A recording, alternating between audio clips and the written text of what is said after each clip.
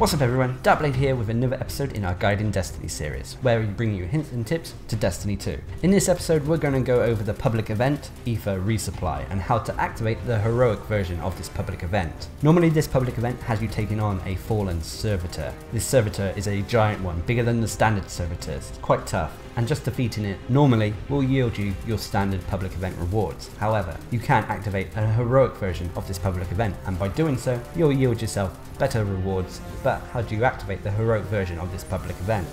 Well, you'll notice that during the battle with the servitor, that there'll be smaller servitors channeling energy towards the bigger one.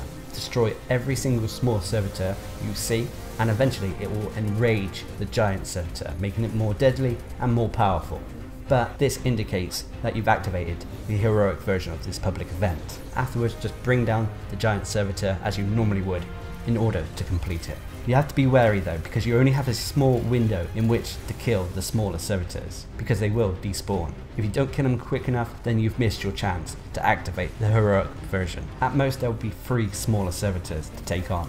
Saving a super or using your power weapons is probably the best course of action to take these out quickly. Also, the more guardians there are taking on the heroic event, the easier this will be. This, to be honest, is one of the more simple heroic public events to take on. In all honesty, you just have to have the DPS in order to activate it.